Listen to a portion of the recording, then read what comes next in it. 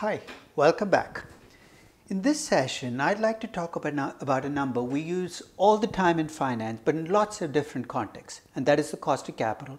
And it's a number that's going to bring together everything we've talked about in terms of ingredients, the risk-free rate, the risk premium, the beta.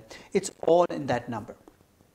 I've described the cost of capital as the Swiss Army knife of finance. It's used in so many different places. As investors, the cost of capital becomes an opportunity cost, a discount rate used to value an entire company. Within the company, the cost of capital is viewed as a cost of financing, the cost of raising debt and equity. And in project analysis, the cost of capital becomes a hurdle rate that you use to decide whether to take projects or not. So given its ubiquitous usage in finance, let's talk about how to estimate the cost of capital. So the first step when you sit down to estimate the cost of capital for a company is to decide what currency you're going to do the analysis in. Now, some of you might say, well, what choice do I have? If I'm looking at an Indian company, I have to do the cost of capital in Indian rupees, right? No, not right. You can actually estimate the cost of capital in any currency you choose. So currency is a choice. But here's the constraint. Once you decide to use that currency to estimate your cost of capital, your cash flows have to be in the same currency. So if you decide to estimate the cost of capital for Tata Motors in US dollars, you can do that. But then when you value Tata Motors, the cash flows also have to be in US dollars. Consistency is key. Generally speaking, I find it easiest to work with the local currency. I start with the local currency and I try to give it a chance because I'd like to value the company in the local currency. But sometimes I'm forced to deviate from the local currency and pick a different currency. So the company I'm going to use as my lab experiment to illustrate this process is a company called Aitkin Spence. It's a Sri Lankan hotel company with holdings in other businesses as well. The financials for the company, the annual report, are all in Sri Lankan rupees. So I'm going to choose to do the analysis in Sri Lankan rupees, that if I run into serious issues, I'll come back and revisit this choice. Because I could have taken Aitkin Spence and done the analysis in US dollars, in Indian rupees, in euros if I'd chosen to. But my currency choice is going to be Sri Lankan rupees. The second step in the process is to estimate a risk-free rate in that currency, the currency that you've chosen. Again, there are three ways you can get a risk-free rate, and I'll go from easiest to most difficult. The easiest scenario is when you have a government that issues bonds in the currency that you're doing the analysis in, and that government is viewed as default-free. I'll cheat and assume that any AAA rated sovereign is default free. And if I can find a AAA rated sovereign issuing bonds, long-term bonds in the currency that I'm doing the analysis in, I'll use that as my risk-free rate. So as an example, if I'm doing my analysis in Swiss francs, I'll use the Swiss 10-year government bond rate as my risk-free rate. If I'm doing my analysis in US dollars, it's a little trickier. I'll use the Treasury bond rate as my risk-free rate because Moody's attaches a AAA rating. S&P doesn't, but I'm going to go with the Moody's rating, and that's a little bit of, I'm dancing on the edge there. If you ask me for a risk-free rate in euros, I'm not going to use the Italian 10-year government bond rate. I'm going to use the German 10-year government bond rate. So the easy scenario is if you have a government in the currency that you're doing the analysis and that's viewed as default free, which has a long-term bond. You're saying, why do you stop at the 10-year bond? It's purely pragmatic. I could have gone with a 30-year UST bond rate as my risk-free rate, but then all my other inputs, risk premiums, default spreads, become much more difficult to estimate. So I'm going to start with the 10-year government bond rate if the government is default-free. You're saying, what if the government has default risk? Then you can no longer use the government bond rate as a risk-free rate. Why? Because it's not risk-free. Here's what you need to do. You need to take out the default risk from that government bond rate. And to do that, I estimate a default spread for the government. If you're interested, I have an entire session on doing this, but that default spread can be obtained either from the sovereign CDS market, where you can buy insurance against default, or by looking at the local currency sovereign rating for that government.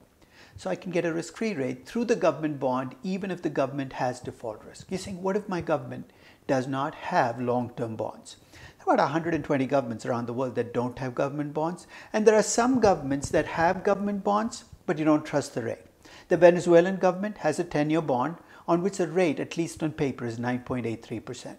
This is a currency with inflation in the thousands of percent. There is no way the government bond rate, if it's traded, is 9.83%. If you don't have a government bond rate, or you don't trust the government bond rate, there is a way you can still get a risk-free rate in your currency. Here's what you should do. Start with the US dollar risk-free rate. then take the difference in inflation between the currency of your choice, whether it's Egyptian pounds, whether it's Venezuelan bolivar and the US dollar, and add that differential inflation to the US T-bond rate. You've got a risk-free rate in the currency. In fact, that's an approximation. If you really want to do this right, you got to do compounding, but it probably is not going to make that much of a difference. So let's try to estimate the risk-free rate in Sri Lankan rupees for Aitkin Spence. For Aitkin Spence, I started with the Sri Lankan government bond, which is not widely traded, but there is a rate out there. It's 10.58%. Based on the rating for Sri Lanka, which is B1, which is not a good rating, the default spread I get for the Sri Lankan government is 4.62%. If you subtract out the 4.62% from the 10.58%, you get a risk-free rate of 5.96% in Sri Lankan rupees. I am trusting the government bond to be right when I do this. You're saying, what if I don't trust it or want to check it? Here's a simple way to do it. The T-bond rate on January 1st, 2018 was about 2.5%. The inflation rate in US dollars was about 2%. The inflation rate in Sri Lanka, at least based on the IMF projections, is about 6%. You take the 6, subtract out the 2, you get 4%. Add that on 2.5%, you get 6.5%. Again, if you want to do this right, you can try the compounded number. You get about 6.6%. But it's a simple way of getting risk-free rates or checking your risk-free rate in a currency where you're feeling a little uncertain. So that's step 2. Step 3, you got to estimate an unlevered beta for your company based on the business or businesses it's in.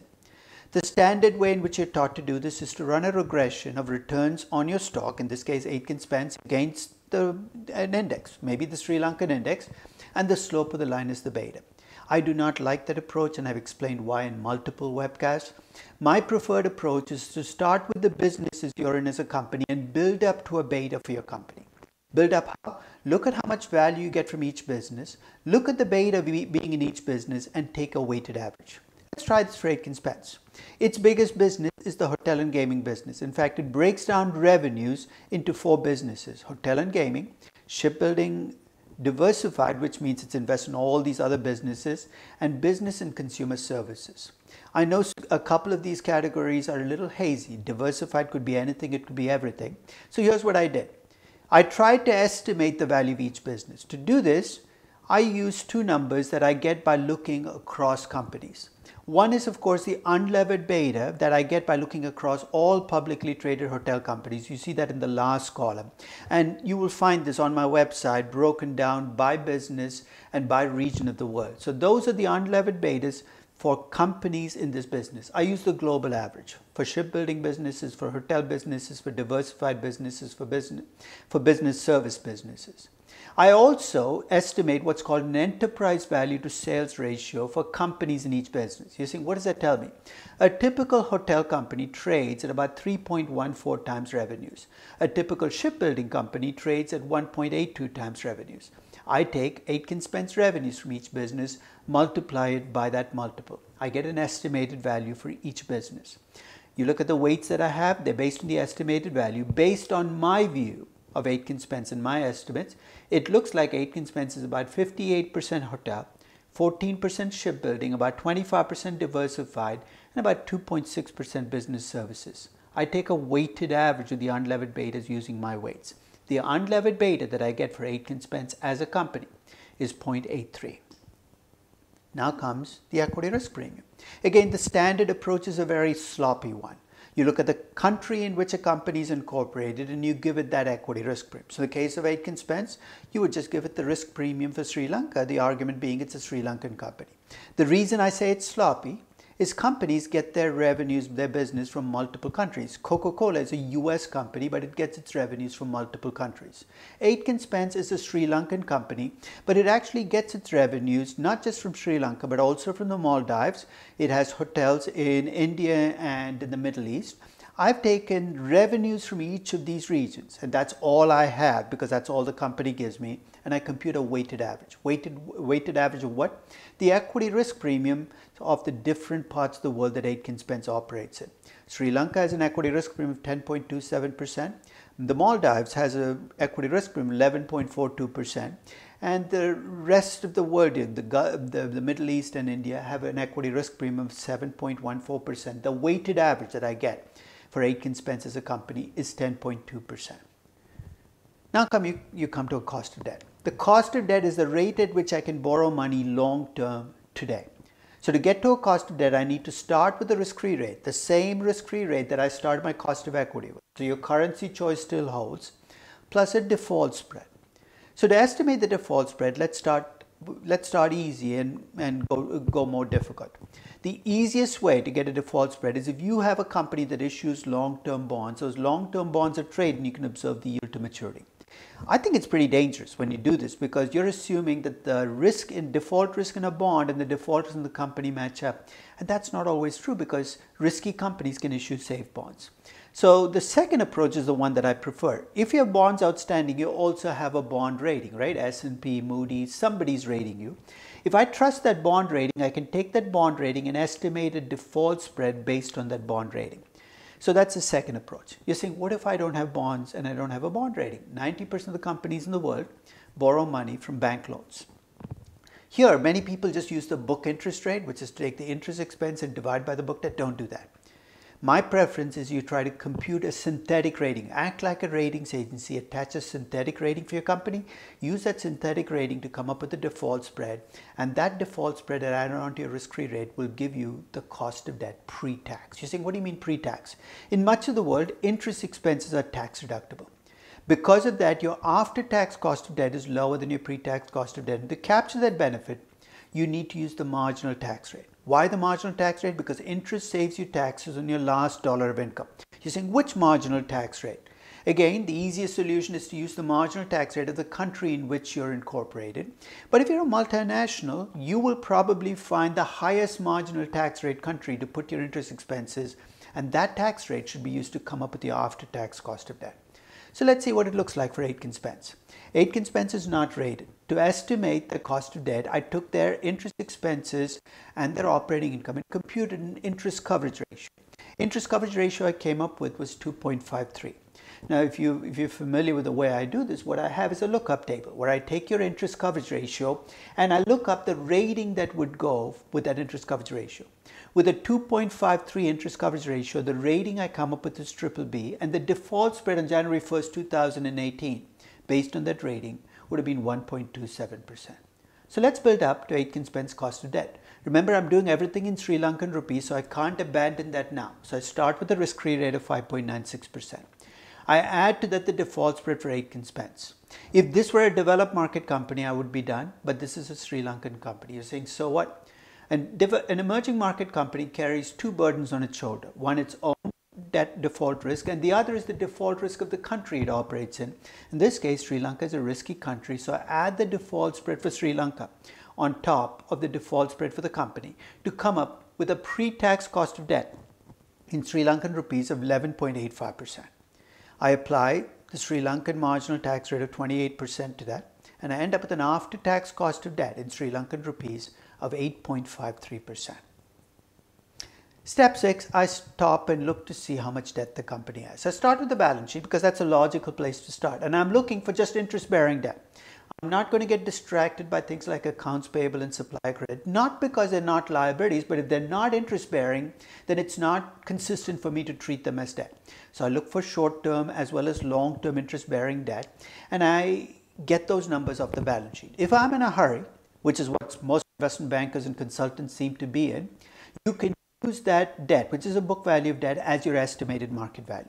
But there's a simple way in which you can convert that book debt into market debt, and to do that you need two other pieces of information.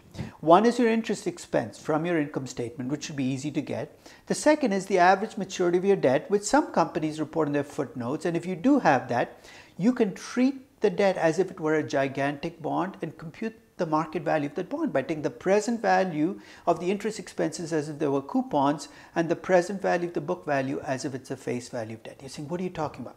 Let's try this for Aitkin Spence. On the balance sheet, they had 11.67 billion in short-term debt. This is short-term portion of long-term debt and short-term debt, and 15.975 billion in long-term interest-bearing debt. So together, the interest-bearing debt was 27,645 million. So if I were in a hurry, I'd have used that as my market value of debt, but I'm not. I can take the time. The average maturity of the debt was about 3 years. The interest expenses that Aitkin Spence had in the most recent year was 1,698 million. So you're saying, what are you going to do with this? I'm going to treat this as if it were a gigantic coupon bond. The coupons are going to be 1,698 million every year for the next 3 years. At the end of the 3 years, I'm going to get 27,645 million back. And I'm going to discount all of these back at a current market interest rate, which I've just estimated to be 11.85%. What I get as my present value is 23,847 million. That's going to become the market value of my interest-bearing debt. Then I stop to see what the accountants have missed. In particular, I'm looking for lease commitments, which for whatever reason around the world have been treated as not debt. That's supposed to be fixed in 2019, but I'm not going to wait for accountants to come to their senses. So here's what I'm going to do. I'm going to take your lease commitments and convert them to debt. Sounds fancy, but here's all I'm doing. I'm taking the commitments you have and discounting them back to today using your pre-tax cost of debt. Why pre-tax cost of debt? Because these lease commitments are pre-tax commitments.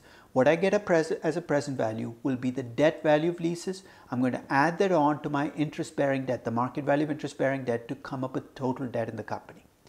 Aitkin Spence, because it has hotels, has substantial lease commitments. And they do break their lease commitments down, so you see my projected lease commitments in Aitkin Spence for the next 5 years. And beyond 5 years, they give me a lump sum of 4,089 million. What I do is I spread it out as an annual commitment for 5 years of 817.84. I discount them all back at 11.85%. What I get as a present value, 4,631 million, is my debt value for leases. I'm almost home. I stop and check to see whether the company has made my life difficult by issuing hybrids. What are hybrids? They're part debt, part equity. The two most common hybrids are convertible debt and preferred stock. Convertible debt has a debt portion, that's an interest-bearing debt, and an equity portion, which is a conversion option. If you can, break out convertible debt into its conversion option and its trade debt, and it's relatively simple to do. Here's all you have to do. Take the convertible bond, forget about the conversion option, act like it was trade debt, and value it as if it was trade debt. That becomes the debt portion of convertible debt. Then subtract that from the market value of the convertible debt. That becomes the conversion option or the value of equity. You've taken care of convertible debt, goes into debt and equity, disappears. Preferred stock, at least in the form it takes in the US, is a pain in the neck. It's a pain in the neck because it has fixed dividends, which makes it look a lot like debt. But those fixed dividends are not tax deductible, which means I can't throw it in with debt. So with preferred stock, I have to create a third component, which is something I don't like to do because it makes analysis a lot messier for preferred stocks. I'll have debt, equity, and preferred stock with their weights. And the cost of preferred stock is very simple. It's just the preferred dividend yield. With Aitkin Spence, I got lucky. There's no convertible debt, there's no preferred stock. So I was able to go to step 9. I have the total debt. I have to compute debt ratios. Remember, everything is computed in market value terms. I do not care what the book value of equity is. You shouldn't either in cost of capital. You compute the market value of equity. That should be easy, right? If it's a publicly traded company, share price, number of shares. Just a note of warning, if your company has multiple class of shares, some traded, some not, make sure you even bring in the non-traded shares. Compute the market value of all equity. If your company is not traded, it's a private business, it gets messier. If you want a shortcut, one thing you can try is to take the net income of the company in the most recent year, look at publicly traded companies in the same space and look at the PE ratio they trade at. So let's say you're a book retailing company. You have 100 million in net income, and a typical book retailing company trades at 20 times net income. 20 times 100 million is $2 billion. That becomes your estimated market value of equity. Then compute two debt ratios. One is debt to equity, which is total debt divided by market equity. And remember, you're including leases as part of your debt. And debt to capital, which is debt over debt plus equity. Again, if you have preferred stock, just add the third component, make sure the weights all add up to 100%. So for Aitkin Spence, here's what the numbers look like. The shares were trading at about 60 per share. There are 405.7 million shares, which gives me a total market capitalization of 24.34 billion Sri Lankan rupees. The total debt, I have lease debt of 4.6 billion, and I have interest-bearing debt that I've converted to market value. The market value of the interest-bearing debt is 23.8 billion. The total debt that I have is 28.5 billion. If I use those numbers, the debt-to-equity ratio that I get for Aitkin Spence is 117%. It is a lot of debt. Its debt-to-capital ratio is about 53.9%. I need both numbers, so hold on to both numbers. I'm now ready to estimate a cost of capital. Couple of things to remember. The cost of equity here has to come from a levered beta. So to get to a cost of equity, I need to take the unlevered beta that I have for the company, use the debt to equity ratio that I got in step 9 and come up with a levered beta that gives me my cost of equity. For the cost of debt, I'm going to use the pre-tax cost of debt times 1 minus the marginal tax rate, the weights I've just computed, and I can get a cost of capital for my company.